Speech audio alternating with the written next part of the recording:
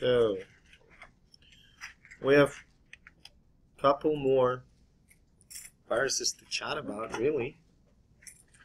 So the first one is hepatitis C. Okay, so it's a pretty interesting story. Well, first of all, hepatitis C turns out belongs to the same family as flaviviruses that we were just talking about. Okay, it's also positive single-strand RNA virus. Very similar structure. Okay. Now there are multiple genotypes of hepatitis C, several subtypes among those genotypes.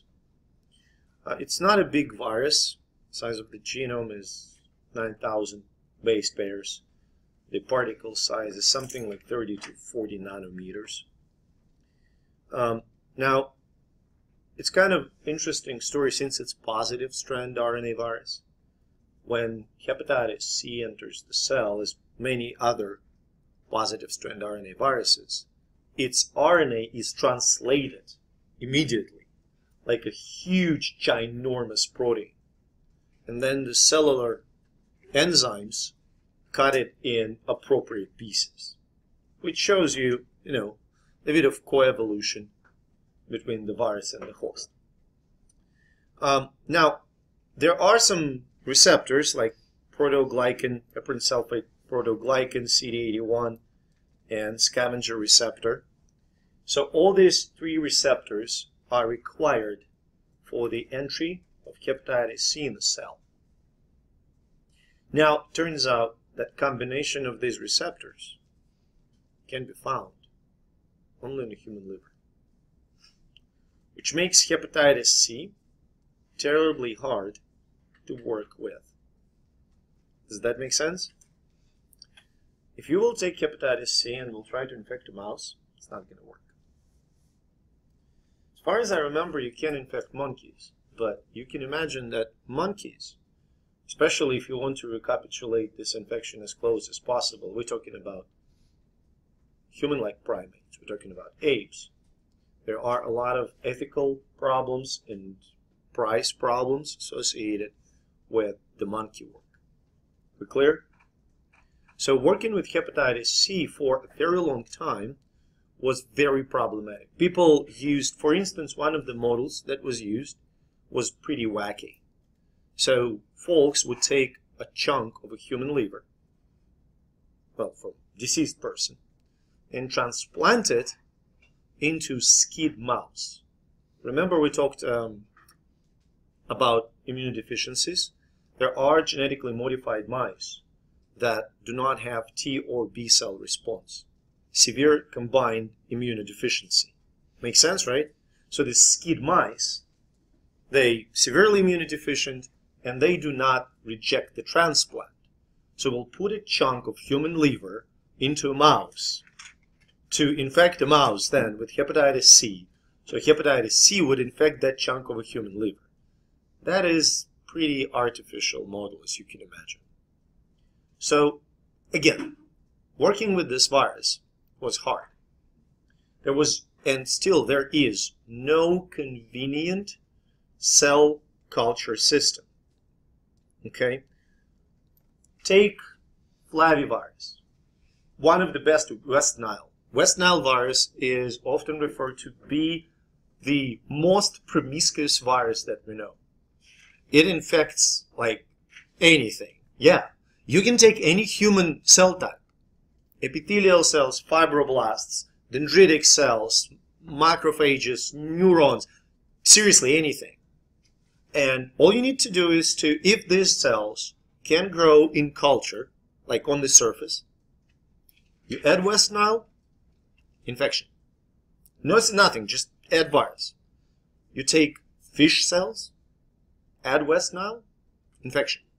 Canine cells, hamster cells, snake cells, infection. It infects anything, okay? So, which means that it's really easy to grow virus in a vast amount. Does that make sense? All you need to do is just infect a bunch of cells and collect it. There you go. You can use the virus that you accumulated for for studies, for vaccine production, for all these experiments. With Hep C, it's hard. There were some cell culture models that allowed you to produce some hepatitis C, but not a lot.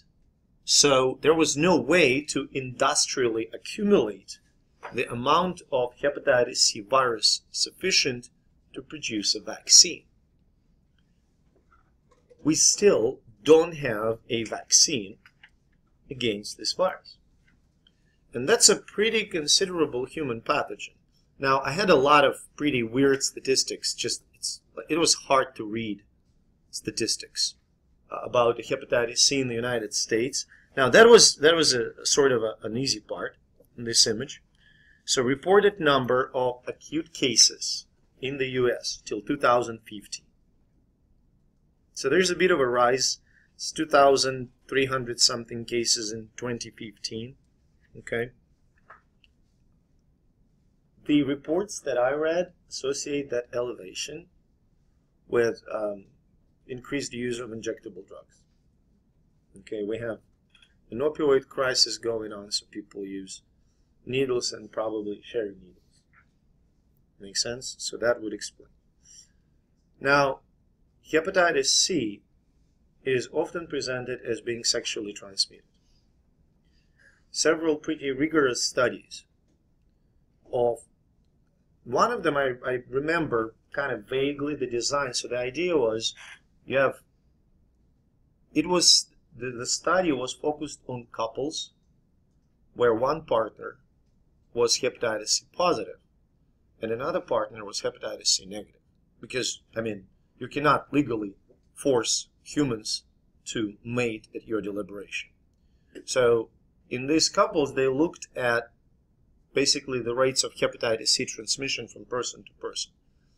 And they found that sexual transmission is very infrequent.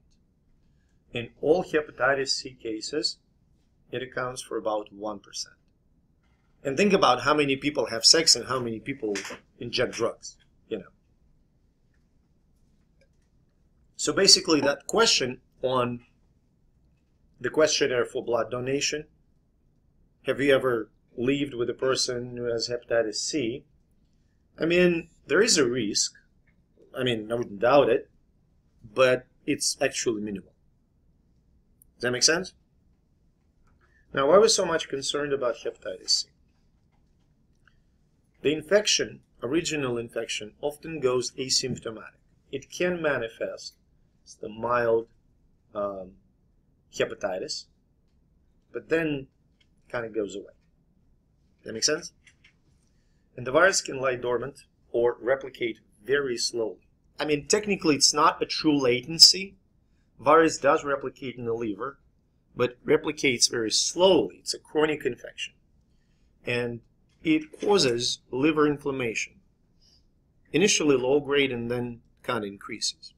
Chronic inflammation of the liver leads to the condition known as cirrhosis, which is a fibrotic changes in the liver when proper liver tissue is replaced with a connective tissue. Moreover, chronic inflammation, in many cases, not only in the case of hepatitis C, is associated with cancer. So the association between the liver sarcoma and hepatitis C infection is pretty well established. So this is one of the consequences. I don't have that breakdown here, but if you would look at the distribution of, no, I don't. So if you would look at the distribution of, let me see. No, I don't. I used to have it somewhere.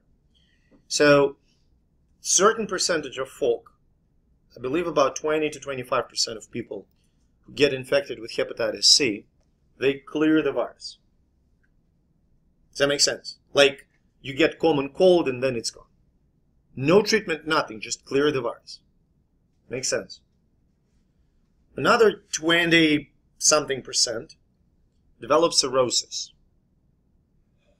Another some percent develop some kind of liver failure or some other advanced stage liver disease. And then there is a proportion of folk who actually develop liver cancer. So not every person who will get infected will develop cancer or cirrhosis, or there's going to be different stages. Does that make sense? Not in everybody it will progress all the way to cancer. So this virus, especially considering the blood-borne transmission, now we don't see transmission with the blood transfusions. It's mainly the needle sharing and where else? Tattoo salons. If the tattoo needles are not properly sterilized, the main source of hepatitis B and hepatitis, one of the main sources of Hep B and Hep C transmission in the US is tattoo salons. That's basically the needle stick. Anyway, that was a concern. And scientists looked very closely into the possible ways to treat this infection. Again, I basically have a designed virology course which goes in a very much depth about certain viral pathogens. I don't have one, and I removed some of the stories, but basically the idea was to inhibit two key enzymes that are necessary for hepatitis C replication. And Gilead Biosciences managed to successfully develop the inhibitors of these two enzymes that we now know as sofosbuvir, and I think AbbVie developed, oh yeah, the names just break my tongue. Ledipasvir is an inhibitor of a different enzyme. Does that make sense? So you have two enzymes, and drugs are targeting the function of these enzymes. So when Gilead announced the release of sofosbuvir on the market, it was a major breakthrough. Its market shares skyrocketed. Just a great day for Gilead owners. And here's the efficiency of treatment. Look at this. The original treatment of hepatitis C was with interferon, which sucked. Only about 10% of treated recovered. Then interferon was mixed with an antiviral drug called ribavirin. It's the inhibitor of RNA synthesis. About a quarter of folks that were treated recovered. Then interferon was mixed with polyethylene glycol, which increased the efficiency of it. We started to talk about 50%. Then first protease inhibitor was introduced, and when it was combined with interferon, ribavirin, the efficiency went to 70%. It was pretty good, 2011, but not ideal. I still remember when Gilead announced its inhibitor, the cure rate was 99.9%, and it remains like this till now. You may notice that many treatments here are combination treatments. Does that make sense? So the virus does not develop to resistance. The conservative estimates is that the current treatments can cure up to 95% of folks. Although if you would look at the smaller scale studies, in some studies the reported curative rate is like 99.9% really. So those drugs are insanely efficient. Does that make sense? And this creates a paradoxical situation. Since we now know which enzymes to target, the development of inhibitors becomes largely a technical issue. There are libraries of compounds that scientists can screen and identify the ones that actually inhibit the target enzyme. That makes sense? Just it's basically a routine work for identifying the inhibitors, and if they are not toxic, if they are efficient, there you go, you've got yourself a new drug. So you can put new drugs on the market fairly regularly. That creates a paradoxical situation that nobody works on Hep C vaccine anymore. The reason for it, hepatitis C is an entirely human infection. So if we treat every infected person with antiviral drugs long enough, we can eradicate hepatitis C. One of the leading researchers in that field, Dr. Charles Rice, I think he received a Lasker Award, which is like a Nobel in medical field, kind of, sort of, alternative to Nobel Prize. So Charles Rice, in his interview, said that most likely what's going to happen, we're going to eradicate hepatitis C if we will be able to bring prices down. Now, when I first saw the cost, I was pretty shocking. Okay, 12 weeks for like $70,000-$80,000. So 1 week is what? For this one, for Sofosbuvir, $84,000 for 12 weeks. It means $7,000 a week. So daily course is $1,000. How about that? Now, what's the reason for it? So pharmaceutical companies, of course, they have to compensate for all the research costs that they incurred and all the research failures that will never be published, will never see the light of day. But you have to appreciate that you have to take the statements, oh, we charge for this drug so much because we need to, return on our investments. You need to take it with a grain of salt. Because Charles Rice, one of the folks that was at the beginning of anti-hepatitis C treatments, where do you think he works? He doesn't work for Gilead Pharmaceuticals. He works for Rockefeller University. And where does he get money for his research? Not only from Gilead, from NIH and other funding agencies. So government actually sponsors a lot of these research activities. I'm not saying that we should stop it. I'm just saying, pharmaceutical companies are not 100% sincere when they say, oh, we spent like $2 billion. Yeah, you did spend $2 billion, but there were other $500 million spent over the span of 20 years by the government, on this research. By the way, there was some study showing the long-term return on investment for every dollar that National Institutes of Health put into grants. $23 per dollar. That's the return on investment. So each dollar invested in the research generates 23 bucks of profit. Indirectly through patents and licensing and developing of new drugs, but it's pretty convincing. Now, the last virus that I want to chat about is the norovirus. Why? The picture? The picture is great. It's not, technically I can be sued for it because there's copyright on it, but I don't think anybody will. I couldn't find a free one, and my drawing capacity is terrible. Okay, so yeah, that's the best description. It's two-bucket disease. Non-envelope positive strand RNA virus. So this is a functional virus, with icosahedral capsid and the RNA inside. And it also can produce so-called defective particles. Okay? That makes sense?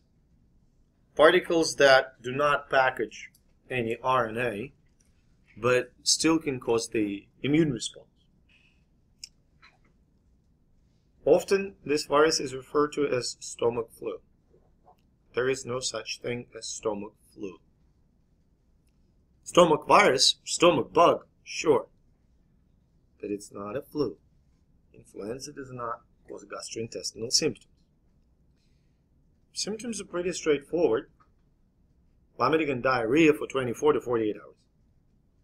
That's it. Nothing more. Very genetically diverse, which tells you that if you get infected with one of those, later, like a month later, you can be infected with another. And you will have no immunity against the different genotype or serotype. Okay? Fecal-oral transmission. I don't have the data here on the transmission, but you would say, oh, it's probably food preparation areas. And you would be wrong. The main sites of transmission of norovirus are nursing homes and schools. Okay? Places where hygiene is often either questionable or hard to maintain. There is a certain association with restaurants. In terms of food, if my memory serves me well, the main source of foodborne transmission, seafood.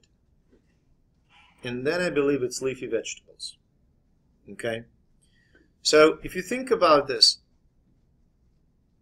the virus is actually perfectly adapted to survive in the human population. Because when somebody has profuse diarrhea and vomiting, the aerosolized vomitus or aerosol from flushing the toilet will land on virtually everything. Okay? And then there is basic contamination of food or utensils because the infectious dose is really low. It can be as low as 8 in particles, and the concentration of the virus in feces can be extremely high. On top of that, virus can be spread by asymptomatic carriers. There is asymptomatic infection. Virus can be spread during incubation period, and virus can be spread during convalescent periods. It was actually shown that a person who recovers from norovirus disease can spread the virus for another about 6 weeks. Okay? Now, how low the infectious dose? I'm going to tell you, I don't remember if I told you this story, but it's a very gross story, but it shows you how low the infectious disease is. So on one college campus, I believe it was not disclosed which one, but it's a true story. I guarantee that. There was a party, and the party involved chili cookout. Well, not like competition, just a huge pot of chili. Okay? So it was prepared, and it was waiting for the party the next day. And the guy who felt like he was, I don't know, he felt some pressure, I don't know, being bullied by the peers. He decided to spoil the party, quite literally, and he pooped in the pot of chili. And yes, indeed. And well, the pot was pretty large, and chili was pretty spicy, so I believe nobody noticed, because he mixed it well. And he was asymptomatically infected with norovirus. So he didn't just spoil the party. A lot of people almost spoiled the pants after the party, because there were like several hundred people who tried this chili. They all got infected. So you can imagine how low the infectious dose. Despite of all the dilution, they've got the infectious dose and they got sick. By the way, the dude was an idiot. He didn't realize that in the room where there was that pot, there were cameras. Yeah, yeah. He got caught on cameras, and I believe criminal charges were eventually dropped. He was definitely expelled. Probably Okay. felt it was worth it. Maybe, but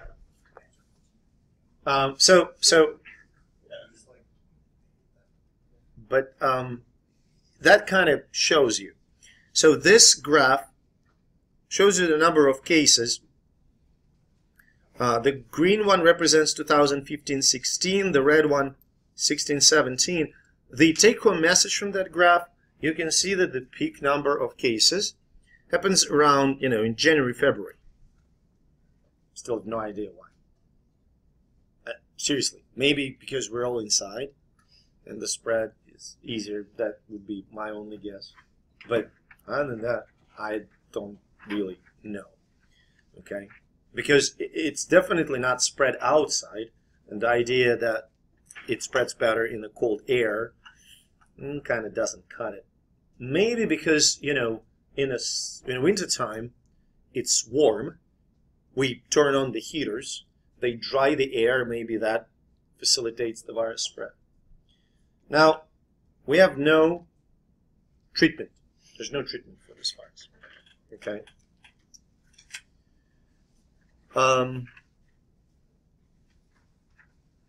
And surprisingly, there's no vaccine. Why not? Why not? I always wondered that. Well, I had the privilege to work right by. I didn't work with her, but we had joint lab meetings. So a woman, Dr. Stephanie Karst, she's now at the University of Florida, Gainesville. She's one of the world leading experts in norovirus infection. And she actually, original norovirus was discovered about an hour drive from here, an hour and a half, Norwalk, Ohio. And it was called Norwalk virus. Until the folks from Norwalk sent emails saying, can you please rename it? We kind of feel bad about our city.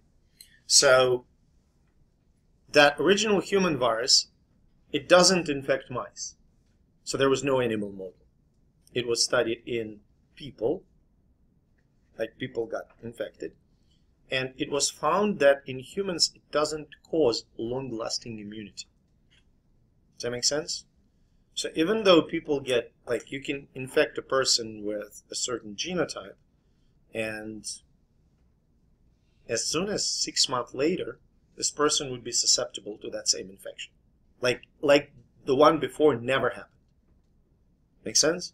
And then Dr. Karst, while she was a postdoc at Washington University, she discovered a mouse norovirus. It was like, that's how opportunity presents itself. There was an outbreak of mouse diarrhea.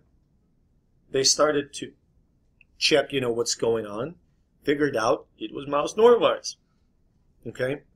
Got a manuscript out of it. Great discovery. Great, fantastic model. Excellent model. The only difference, mice don't vomit. They don't have vomiting reflex. But they, diarrhea, all that stuff, the cellular, the immune responses are the same, so all good. And in mice, it was shown it doesn't cause protective long-term immune response. So basically, let's put it this way. Say we have a family, and the father gets norovirus, okay? So this norovirus gets transmitted to spouse and then to children. They all get sick. Are they protected? For maybe 2-3 months, they are protected from that particular strain. So reinfection in the family is not going to happen. But if they're exposed to that same virus 6 months later, they're going to get infected again. We have no idea what the mechanism is. Zero. Nilch. Okay? So how bad this infection is in the United States. And I wanted to say something. Oh, yeah. Remind me, tell me the word IBD at the end. Okay? So how bad this infection? Main cause of gastroenteritis in the United States. 20 million cases a year. That's a lot. Okay? 2 million outpatient visits. 400,000 ER. about 60,000 hospitalizations, usually elderly and children, dehydration, and hundreds of deaths. Okay. Now you see estimates are different. So that same dude, Hall, in 2012 he estimated that the cost was $2 billion. But I mean, it's not. It doesn't really matter. It's still a lot of money, you know, healthcare costs. And on top of that, we do not account for the lost wages and all that kind of stuff. Okay. Now, these are examples of pandemics. Okay. It shows you the hospitalizations and deaths. So you see during pandemic it was like 200-300 deaths. Okay, quite a lot. Now, why I said IBD? So that same person, Dr. Stephanie Karst, they were looking at the effects of norovirus in mice. And they specifically looked at the effects of norovirus in germ-free mice, mice that do not have intestinal microbiome. These mice without intestinal microbes, their intestines are, I mean, I don't want to say grossly disfigured, but there are anatomical abnormalities. Did you take AP2? Can I count? Yeah. No, some of you did. AP2. Remember cecum? Cecum in the germ-free mice is 4 or 5 times bigger than the cecum in the conventional mice. It's so big sometimes. My wife had when she worked with germ-free mice, she had experiences when she picks up a mouse that she knows is a male, and this male looks pregnant because of giant cecum inside. Okay, so there is something wrong going on anatomically. You can see the cellular differences, the cytological differences. And Dr. Karst and her lab, they did a very simple experiment. They took germ-free mice and infected them with norovirus. And it ameliorated all the pathology associated with being germ-free. And then they showed that norovirus infection ameliorated inflammatory bowel disease in germ-free mice. Like, reduced it. How? There's some immune modulation. It infects, virus can infect B cells in the mucosa-associated lymphoid tissue. That was weird. You know, that was really weird. Maybe at some point it will project to, you know, helping people with IBD to not cure, but reduce the symptoms. Okay? Now, that concludes our virus story, and we move on to protozoa. Now, the quiz that you will collect on your way out is only about viruses. Okay? Now, regarding protozoa, so there are a lot of them. Now, what do we need to understand? What's common between all protozoa? They all are eukaryotic. Okay? They all have main organelles like mitochondria, endoplasmic reticulum, and so on, except chloroplasts. So protozoa are not photosynthetic. That makes sense. Single-celled organisms that have chloroplasts, we call them single-celled algae. Another important feature, they do not have a cell wall. All of them. That's kind of a distinctive characteristic of a protozoa. You take single-celled yeasts, like, you know, single-celled fungi, like Candida albicans. You look at the structure of the cell of Candida albicans, it does have a cell wall. Am I clear? Protozoa do not have a cell wall.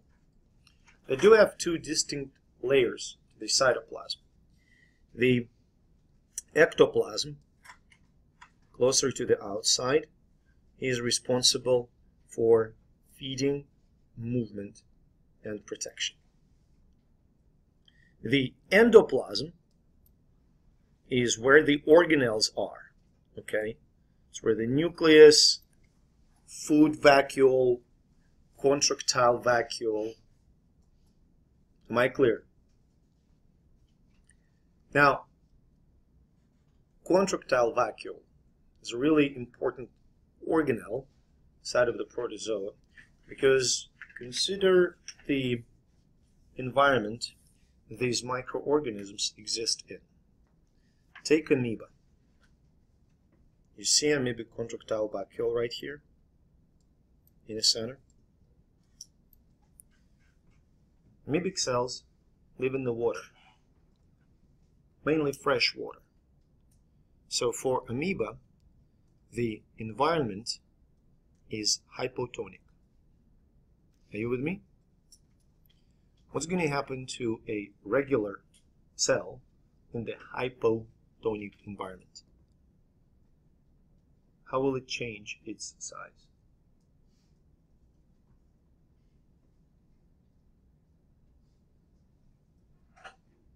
Water will move which direction? Inside the cell. So cell is going to swell. If it's a bacterial cell or fungal cell, it's less of a problem because those cells have cell walls. With a cell lacking the cell wall, it can lead to bursting. So how do you deal with it? You're pumping the water out. And contractile vacuole does just that. It pumps the incoming water out of the amoebic cell, for instance. Now, pumping, does it require energy? Now imagine that's your background process, like that's your boring Tuesday, pumping water out. So you need a lot of ATP just to exist, just not to explode. This is why these microorganisms basically constantly on the prowl, you know. They're constantly on the hunt. They're constantly eating just to provide enough ATP for their existence. Am I clear?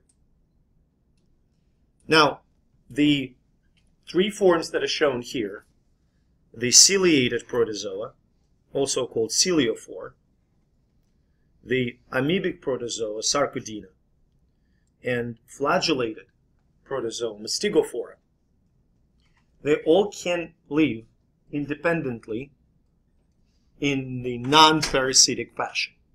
We already talked about one such pathogen, which is Amoeba Naegleria fowleri, normally living in the pond water or soil, right? So it's not an obligate parasite. That makes sense? But the vast majority of those microorganisms can go through two very distinct stages. One stage is active, live, replicating, feeding. This stage is called trophozoite. We can't just give it an acronym TZ because writing with a mouse is very awkward. Okay? Now, when environment becomes dangerous, nutrients are gone, competition is elevated, water is absent, trophozoites form cysts, exactly. So they form cysts. Now that stage, that process, going from trophozoite to cyst, is called encystment. E-N-C-Y-S-T-M-E-N-T. Does that make sense? This process going from actively feeding, moving, replicating form to basically dormant, although extremely well protected form of cyst. Does it remind you of something that bacteria do, huh? Endospores in bacteria. Same idea. So protozoan cysts are resistant to conventional, disinfection methods. That makes sense? Now, when environment becomes favorable again, cysts go through the process of excystment, becoming trophozoites. This back and forth between trophozoites and cysts. Real good, feeling confident about it. Now, trophozoites can obviously be infectious and are infectious. Like if you consume a Giardia trophozoite, you're going to get giardiasis. Does that make sense? But what else can happen is you can consume Giardia cyst, and it can be infectious too. So if you consume a cyst, it will become a trophozoite inside your guts, for instance. You understand what I'm saying? And it will cause the disease. For that Giardia story that I just mentioned, when people with giardiasis poop it out, in feces you can actually observe both trophozoites and cysts. And these cysts found in the feces can they be consumed by a person and cause the disease. Does that make sense? Now the very last thing that I want to remind you, and we're going to wrap it up, is classification. There are many types of classification. The one that we're going to be using here and now in this course is classification based on the method of locomotion. The first type is Sarcodina. It's amoebic cells, okay, like this Naegleria fowleri.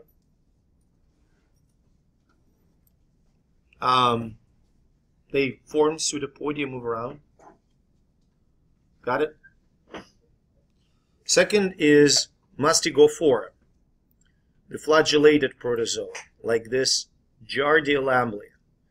Many people, that's single Giardia cell, that's many Giardial cells.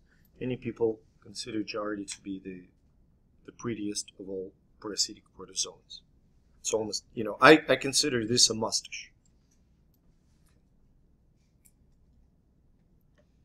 Now, obviously they use flagellum for movement.